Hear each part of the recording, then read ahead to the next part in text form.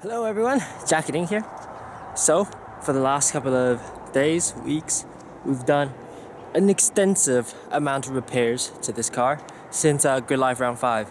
As some of you might have known, the car got quite a bit damaged, maybe because of a couple of off-course excursions, and I lost quite a couple of parts from the car, but it's fully repaired and it's fully upgraded, and it's the fastest it will ever be. So let me show you a couple of things that we have done to the car. First and foremost, there is a new BM spec splitter with the addition of the hammerhead. At the very start, we've always wanted to get the car into a happier place aerodynamically.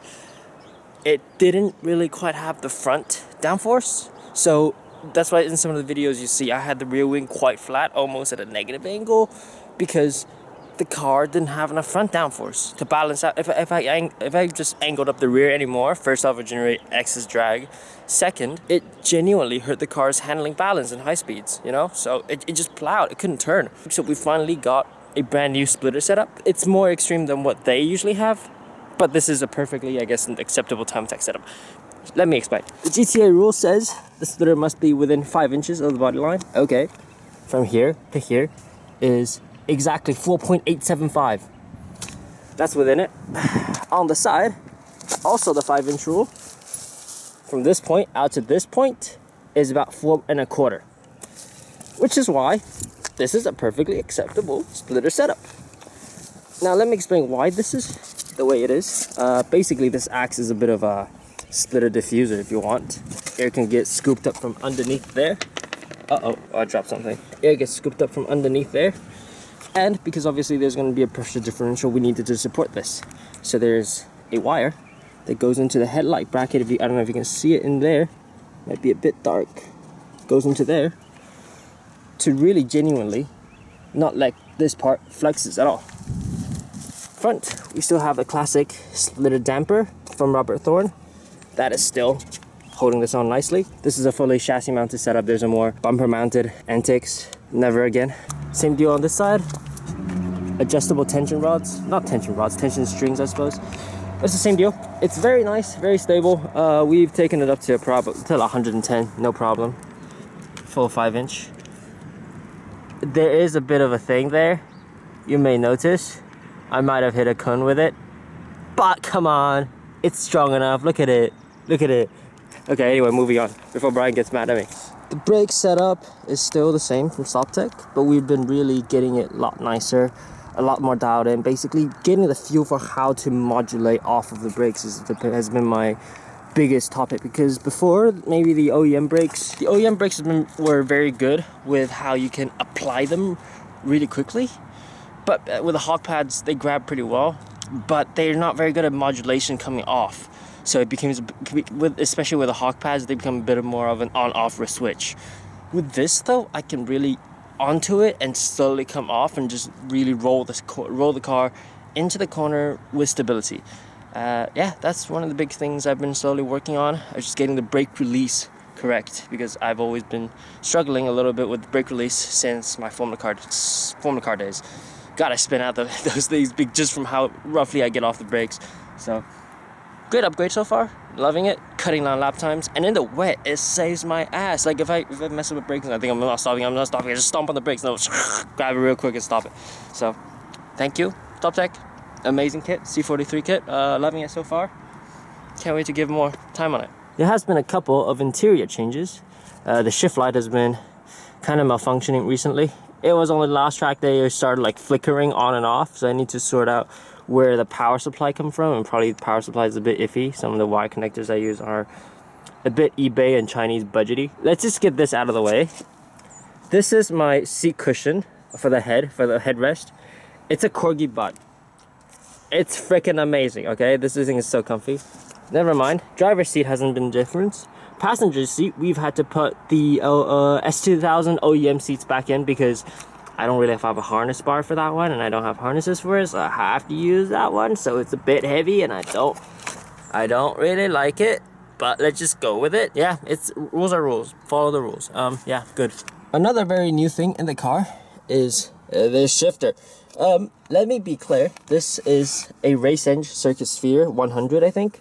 So it extends from the shifter up by 100 mil. You remember how the old Civics, old Type Rs have a shifter like up here? It's the same deal. Basically, you move your hand from here to here instead of down to here. Shortens the distance of your time away that you spent away from the steering wheel. And actually, I genuinely enjoy this thing. I feel like it makes the shifting a little easier and a little nicer, which it does because pendulum and level arm and shit like that. I'm going to track test this at Button Willow, and I will give you more of my thought on it. Full disclosure, I was sent this part, but I was not paid any money. So they wanted me to do a little product review video on it. I simply asked, can I put this product review into the Button Below video? So they said yes, and I'm like, cool. They're also offering all of you guys, all of you viewers, a 10% discount code. Just when you check out, go type JD86, literally, and that's it. JD86, all caps, I think. Why wouldn't you guys want a discount code? If you guys want something Race Eng, you know, like, cool, go get it. If you don't, I'm not gonna sway your decision until I pay your money. But it's good, isn't it? It's free, it's less money you have to spend, and I suppose less money I have to spend, and I get a nice little shifter. So thank you, Race Eng. Thank you for your support, and I will let you guys know my unbiased opinion on this shifter. They probably will want it back after if I say I don't like it. I've been a big fan of the FT2 shifter, no lie, but I think this feels just as good, if not better. Visually, in the engine bay, everything looks, well, as usual really, but there has been quite a couple of big differences. Starting with number 1. This is more of a safety upgrade. For the last couple of track days, we've had the issue where that keeps coming off, popping up, and then spewing oil everywhere. So, the genius of Brian at Bauhaus added an extension spring, yeah. So this thing will no longer pop out. It'll just pop right back in. Basically, with enough tension on it, it won't pop out on its own, but if we want to, we can just unhook this somewhere and then pull that, and we can still check oil. It's a safety upgrade, so I don't get oil everywhere on the track. Next, we have a new, looks very much like old, but this is the new Ballade Sport 70 mil throttle body. Basically what this does is port the old throttle body here. This opening is smaller than the opening in here. What this does is basically make these two the same size, so we can gain, in theory, a little more airflow into the throttle body. Some of you might know, my header during the last track day snapped in half. I might put a picture up here, like somewhere here. So what we have done is source a new header. Interesting thing, I was told my old header was a PLM. It turns out it wasn't a PLM at all. It was actually an OBX off the eBay. And I paid PLM prices for that stupid header. So it was tiny, the tubes were tiny, and it was quite crappy, and it was actually choking the car a bit. So now we have an actual PLM header, and with this full setup we went to get it tuned, and it now makes, ready for this, 228 horsepower on a dyno jet. It's not like, oh my god, you reached a 230 horsepower. I don't care, you know, it's a solid 7 horsepower gain since last time. And let's be honest, this is a car I beat on day after day, and I drive this to school, and it just gets oil change, and that's about it. So the fact that it's still making even higher, even more horsepower at this date, with just, okay, nothing but intake, header, exhaust, that's it. 228 horsepower. Solid amount of gain. Thank you, shout out to TF Works Mikey for getting all this tuned. He's been a huge help getting me figured out with a little more horsepower everywhere. And we actually have 160 pound for the torque too, I think. It was, mind you, this is at like 7 grand, but it is 160 pound for the torque. Speaking of the exhaust, we have a new Gritty RS Race, GPP RS Race exhaust. Don't mind the hanger, I'm changing that one, that's temporary. It is a full 3-inch, 76 millimeter, all the way from the cat to here. I've also, because of changing this, I might as well also change the cat, the test pipe, to a 3-inch setup as well. So this is now from header back, all 3-inch. Very nice, sounds good on the racetrack. Drones like a motherfucker on the highway. If you're gonna go highway driving, please don't do this to you. Please don't do this to yourself. There's not a single resonator on this thing. It's cheap though, ish. It's like 440.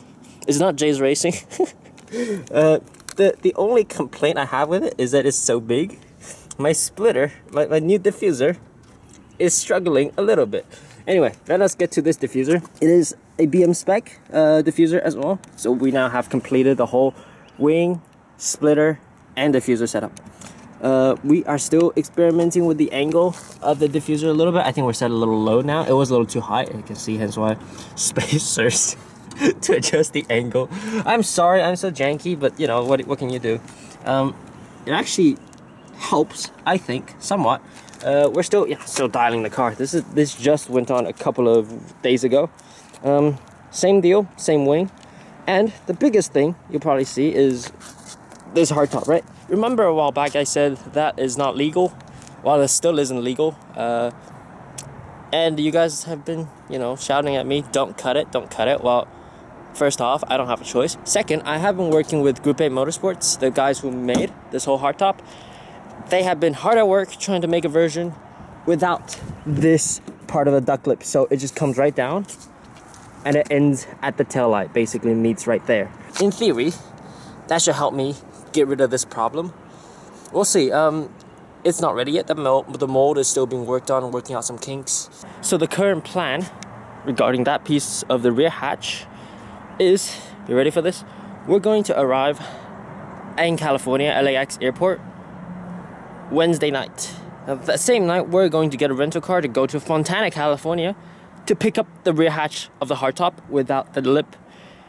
And then we're going to drive from Fontana, California to Buttonwillow the night, get in a hotel, checked in, and then wake up in the morning, put the new top on it, at which point the car should be at the track already, and then go race. So we are cutting this close. And if they really don't have one available, we might just chop that off, you know, like this way, I guess.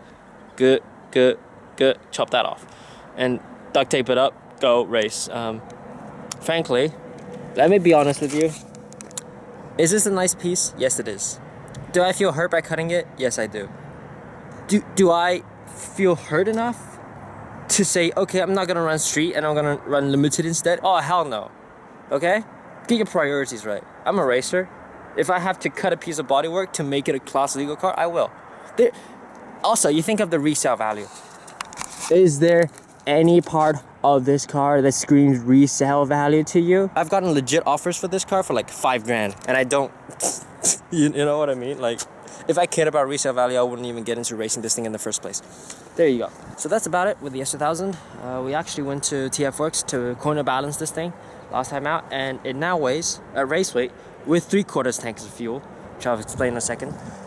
It now weighs 2,815 pounds, which is a lot more than what it was, which was 2,720 when we raced a grid life trim. A couple of reasons. We actually put in the oil sump back in for safety reasons, obviously. Aero weighs a little bit, and stock seats, right? And an extra half a tank of fuel. Before I was doing it at 1/4 tank. It was no problem. The thing is, with the new aero and this newfound cornering speed, we're actually getting fuel starved anywhere below half a tank, and I can't race at half a tank. It's like as soon as I go out at Gingerman 5 and 6, the deep demon section, I would get fuel starved if I try to full attack it. So now I kind of have to race at 3/4 tank. That's why you have an extra, extra half a tank of fuel, which does weigh the car down.